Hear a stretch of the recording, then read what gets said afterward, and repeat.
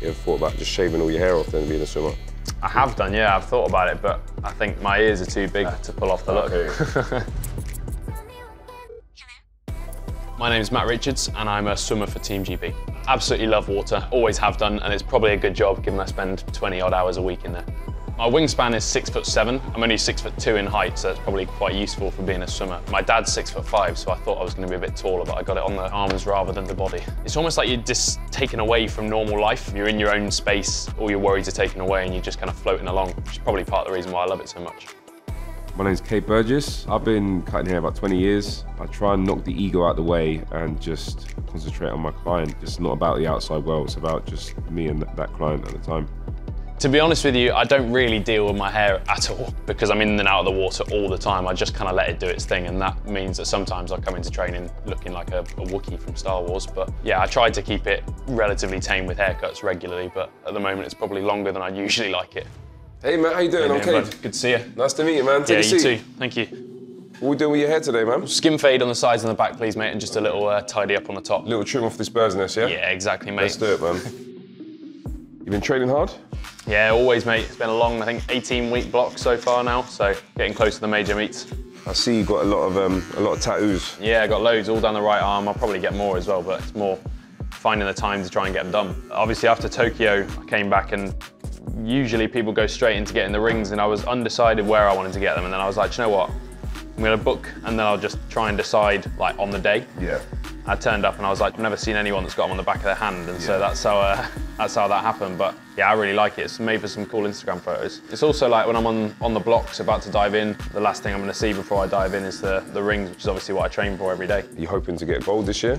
Yeah, 100%. I've won gold as part of the 4x2 in Tokyo, and then this year, a couple of months ago actually, at the World Championships, I won gold on the individual 2-3 as well. So I've got a lot of momentum now, but it's just building from that and keeping working hard into the games.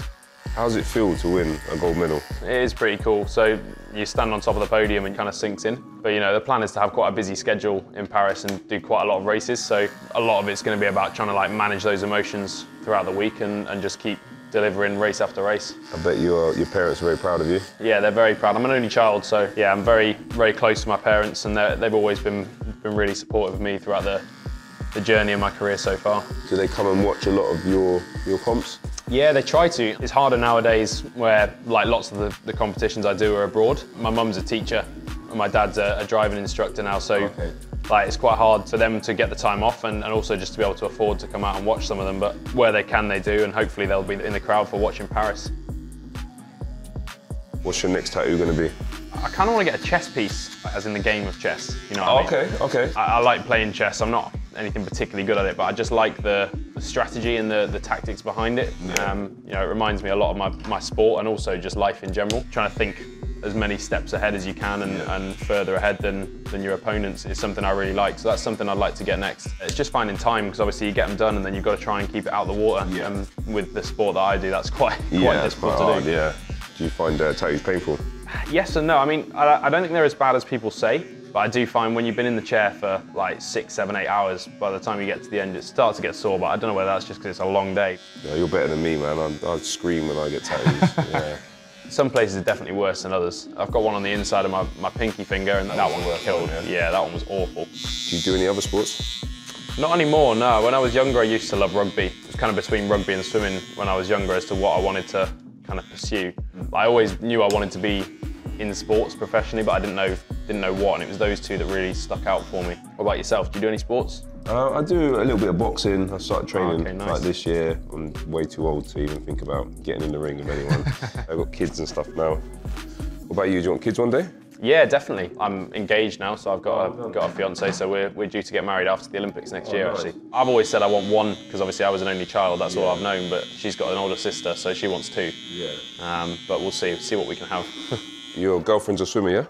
Yeah, yes. Her name's Emily. She's from 200 fly, so she's a bit mental in that respect. But yeah, she came 10th at the World, so pretty awesome result. The year before, she was about 200th in the world at the end of the season, so to drop that down to 10th is pretty incredible a year out from the Olympics. Is she on Team GB as well? Yeah. In swimming, we qualify for the Olympics in April, so we don't know, what the team will be just yet, but we're both hopeful. So yeah, we'll have to wait and see. Is it fierce competition? Yeah, it is. I mean, it's top 2 per event. For my events on the 100, 200 freestyle, just to make the team, I've got to beat the reigning Olympic champ, the reigning Olympic silver medalist, the reigning world silver medalist, a former world champ, all just to get one swim. So it's, you know, it's tough competition, but that's what makes the country so good at the sport, I think. That's what's going to make you the best as well. Well, exactly. Be the best, you got to beat the best. Yeah, absolutely. These guys you want to beat and stuff, do they help you get to that stage as well? Yeah, for sure. So I mean, the thing with my events is we race relays as well. So there's only 2 spots that you can get to swim with individually, but then the top 4 will come together as a relay team. So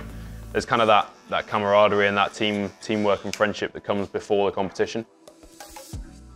What time do you have to get up in their training? Not too bad nowadays. I'm 8 till 10 in the mornings most days. When I was younger, I used to do like 5 o'clock get-ups and all that, but I've done my days of that stuff now. I get to go a little bit later. How long would you have to train for? Usually 2 hours in the morning, 2 hours in the pool, and about half an hour like on land either side of it. Have you ever tried diving? No, I haven't. I think I'd be too big for it. All the divers are quite short. Dainty and stuff. Yeah, exactly. But the first time I ever jumped off a 10-metre platform, I just jumped. I didn't realise that you're meant to just sort of step off it. Yeah. So in the air, I could feel myself just falling further and further backwards, and I was like, oh, please don't land on your back. Did you land on your back? Like half and half. I kind of landed on my bum, to be honest. But yeah, that was the last time I've jumped off a 10-metre platform, and I won't be doing it again. Yeah, I've got a lot of respect for the divers. They're all lunatics in my eyes. Yeah. So Matt, on the way in, was that a lion I saw on your arm, tattooed? Yeah, you probably saw 4, I think. Okay. I've got 4 different lions and a tiger. Most of the stuff on my right arm's all to sort of represent my family. So I've got a big lion on the top of my shoulder that's there for my dad, because his favourite animal's a lion. Then on the inside of my arm, at the top, I've got a tiger, which is there for my mum. And I've got a little family of like 3 little lions going down my arm. That's there to sort of show the relationship between me and my family. And believe it or not, The Lion King's my favourite film as well, so it kind of makes sense. But yeah, then I've got a big dragon's eye on the outside of my arm. So most of my family sort of all hail from Wales, around Cardiff and Newport. So that's there to sort of represent all of them. And then the last little bits are just on the inside of my forearm, are all to sort of symbolise swimming and my journey throughout swimming so far. So you haven't got like a dolphin or anything tattooed on you or anything? No, but I've got a sailfish. So, yeah, sailfish, the fastest fish in the sea, which is why I went for that. So obviously that's what I'm trying to, that's what I'm trying to achieve in the sport. So that's the unique thing about tattoos. They're all very personal to everyone. They're addictive, aren't they? Do you think you get your whole body done? Probably won't go the whole body, but I'll definitely have a large portion of my body done. Yeah. You ever thought about just shaving all your hair off then being a swimmer? I have done, yeah, I've thought about it, but I think my ears are too big for to pull off the look. So you've achieved so much at 20 years old. You know, you're ready to smash up the Olympics. What's next? Like, have you got a lot of big goals? Yeah, for sure. I mean, I've achieved quite a bit so far, but the longer term stuff, you know, just on the first rung of the ladder, I've got a lot that I want to achieve. Hopefully Paris next year will be the next step in ticking some of those boxes. Is this a winner's haircut for you? Yeah, it looks like it, mate. It's looking pretty sharp. Great. It's lovely to meet you. Thanks for coming down. Yeah, you too, buddy. All the best. Yeah, thank you, you too. Come back a winner. Thank you. Take care. I'm really happy. It always feels better once you've had a trim.